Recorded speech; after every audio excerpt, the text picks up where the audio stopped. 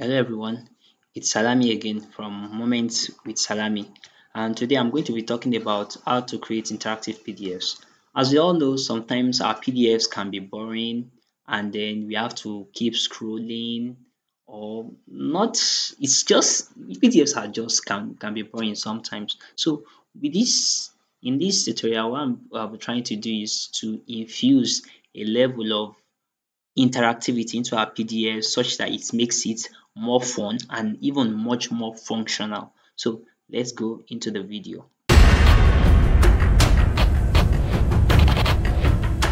So in this video, let's say for instance, I have a table of content and I'm going to create a PDF.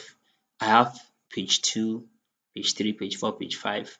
And then, for instance, I can't even go to page 2 from here. I'll have to just scroll to maybe in my PDF reader. I have to scroll to page 2, page 3. What if I have page 800? I have to scroll to page 800 or stuff like that, or maybe type it out. So, one of the things we can do is to use the internet feature in CorelDRAW. In case it's not activated, come to Windows, come to Yes, come to Windows, come to Dockers and make sure this internet is activated in case it's not activated. So I've deactivated mine, I'm going to reactivate it again.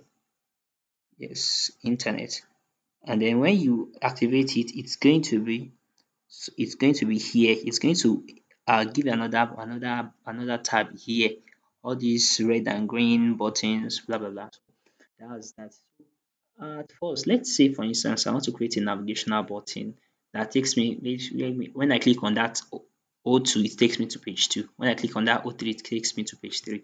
What I have to do is click on O2 and come here, select the object as a web or so I'll have to click it as a link and then click on that link, click on the other button and then select the page I want it to go. I want to get it to go to top of page 1, top of page 1. Sorry, top of page 2 since I'm going to page 2.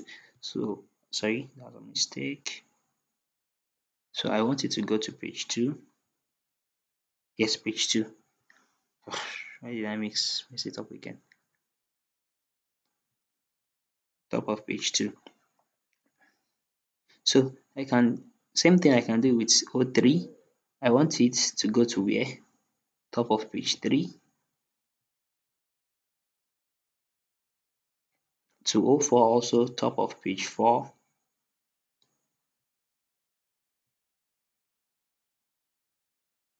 and O5 also. Let us make it go to top of page 5.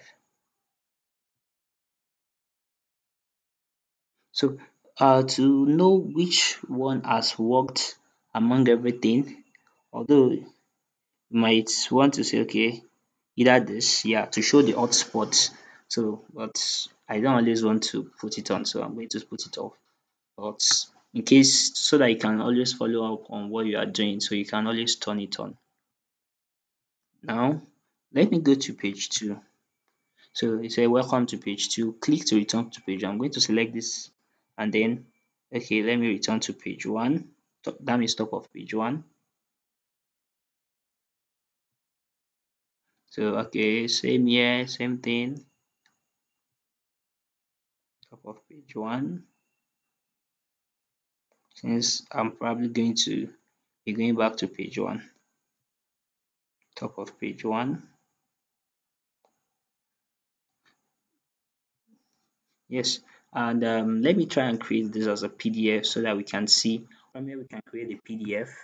Create PDF. I always want to pick it as web, at least to always give my file a very low size. So web and then click on save. So I want to replace this. Yes, I want to do so. So when you open your file,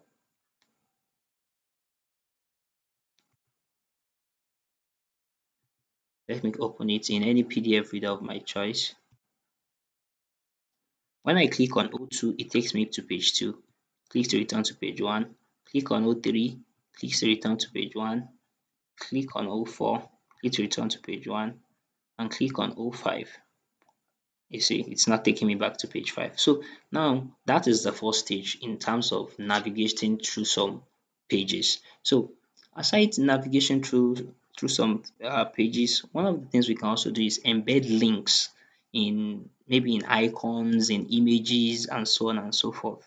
So it can also be done. So instead of just okay, you are creating your okay, this is my Instagram handle, this is my phone number, this is my email, this is my WhatsApp. So why not using icon instead? So when using icon, what you have to do is click on this, go back to that your internet, and then okay, since I'm going to something that can take it directly to my mail. So all I have to write here is mail to mailto, and then put that dot sign. What do they call it again? So put it there. The so it's not dot sign. Sorry, Oladapo Abdulsalam at gmail.com. So that will take them to my email straight up. So now this is for my Instagram.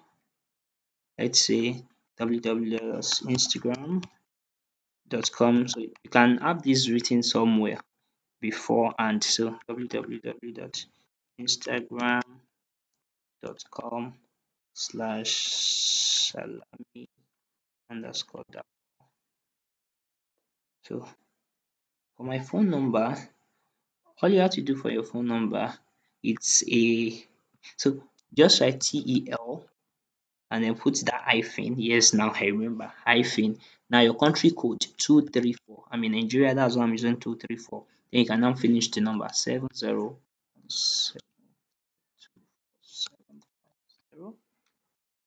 So I've created that also. And for my WhatsApp, so let me just use my WhatsApp line. I have the https the hyphen double slash w.me, and then I'm going to put my phone number 7017524757. Click OK. So when I'm done with this, I can now create the PDF, and let's see how it will work. So I can proceed to convert it to PDF. Let me click on PDFs and then interactive PDF. So let me save my file. I think it's still open here. Let me close it. So now let me reopen my file.